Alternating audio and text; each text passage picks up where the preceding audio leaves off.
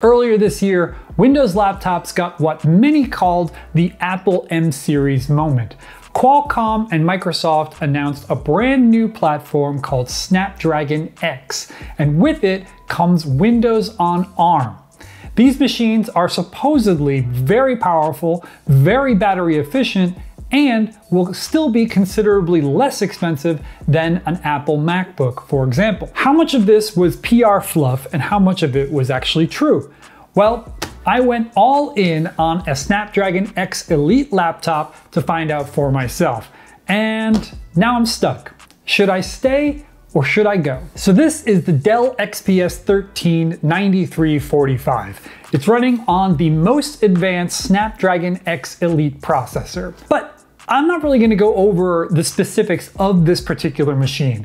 I'm going to show you some specs just so you have an idea of what I'm working with, but this is not a review of this particular laptop. Instead, this is about my experience using this laptop exclusively as my work and play machine for over a week. To give you an idea of where I'm coming from, the laptop that I was using before I made this switch was the Asus ZenBook 14 Pro OLED, which I got in 2023.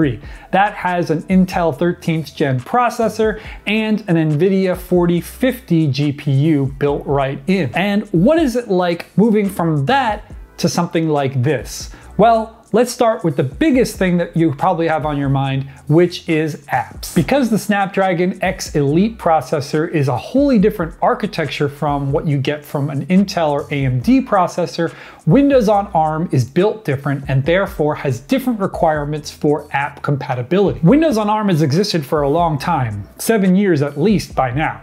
And because of that, Windows and Microsoft have had a lot of time to catch up with making sure that apps have ARM versions. However, we're still in a mixed bag situation where some apps will work and some apps won't. Nearly every app I rely on for my day-to-day work life has an ARM version nowadays. That includes Chrome, every app in the Microsoft Office suite, Adobe Photoshop, Slack, the list goes on.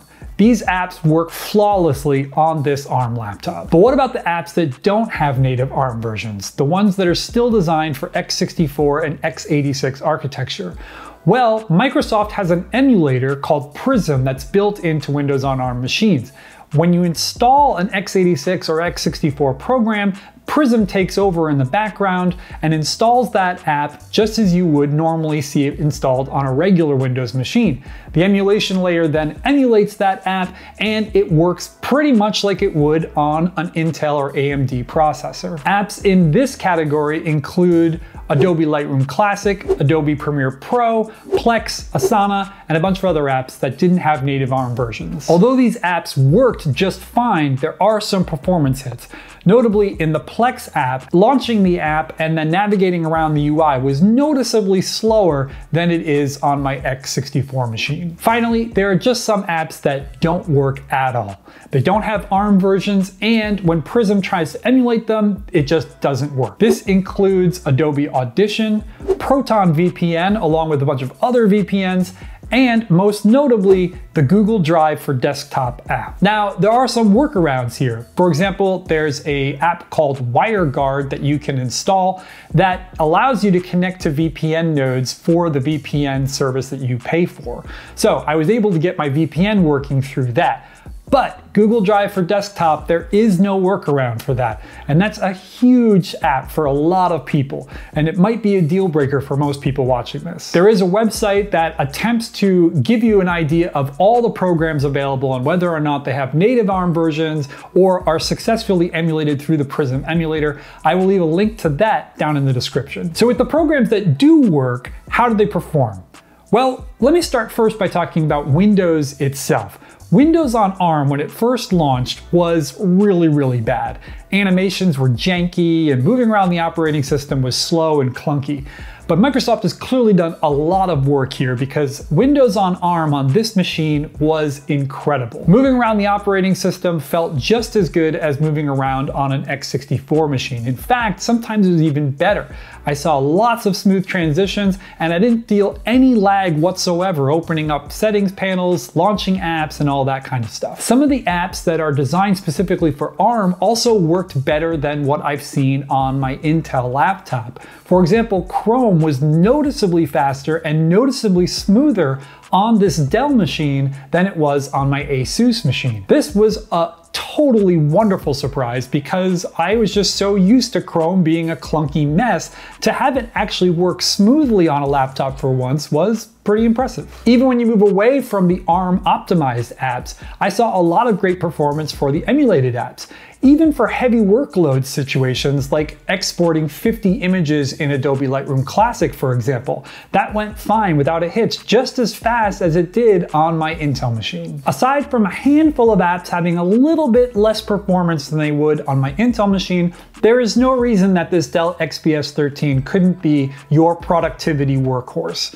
Assuming, of course, that you do not rely on Google Drive for desktop. Okay, so we need to talk about battery life, which is one of the most important things that people are probably wondering about when it comes to Snapdragon X laptops. By far, one of the biggest problems in the x64 laptop world is battery life. You can have the most powerful machine that you've ever wanted, but the battery life is going to be terrible.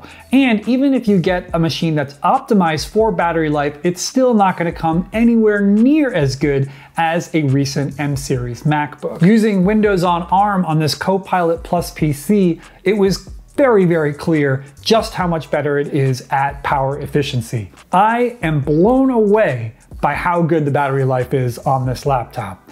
Gone are the days where I had to imagine to myself, oh, when am I going to next be near an outlet so I can make sure I can juice up my laptop for the rest of my workday? I used this for a full 8-hour workday without a charge and was still left with about 25% battery left over. And that wasn't like a pared down experience where I tried to make sure the battery lasted as long as possible.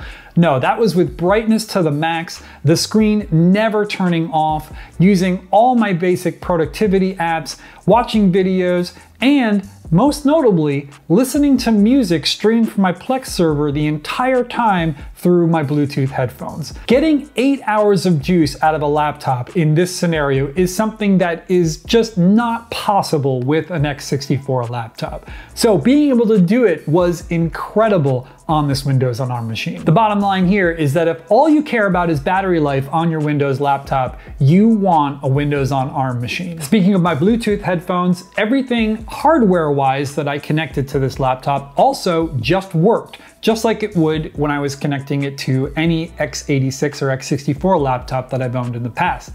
That includes my Bluetooth headphones, monitors, laptop docks, mice, keyboards, my audio interface, you name it, it just worked. With the laptop dock, through one cable, I was able to power this laptop and run 2 external monitors, both at 1440p with 120 Hz refresh rates. Not only did this thing hold up, but the fans didn't even spin up during that process. It was pretty incredible. Also, my Sony DualSense controller wirelessly connected to this with no problem, but gaming on this laptop is a non-starter.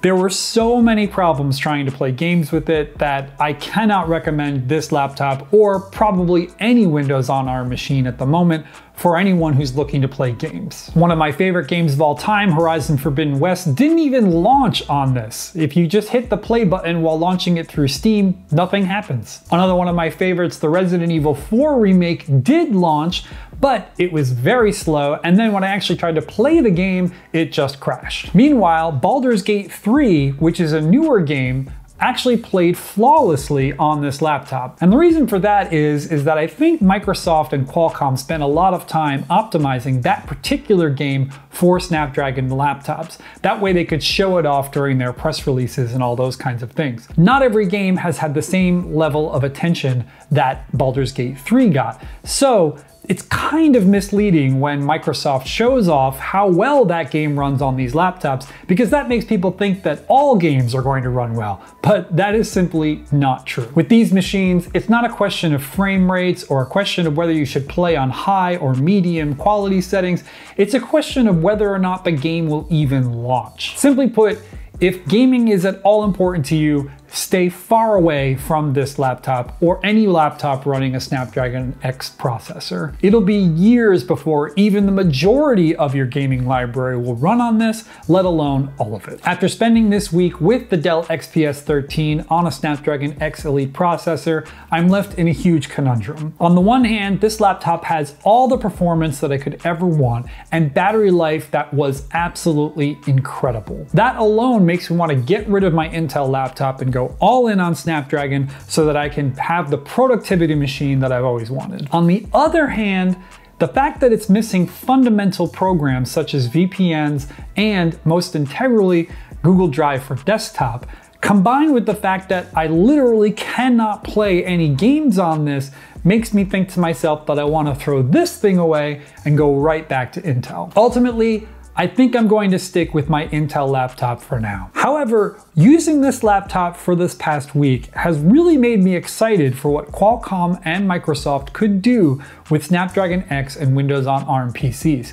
Really, if it can make it so that I can use Drive for desktop and play at least the majority of my games on it, then I would throw every Intel laptop I have away and go all in on this permanently. From using this for the past week, it's clear that that future is multiple years away.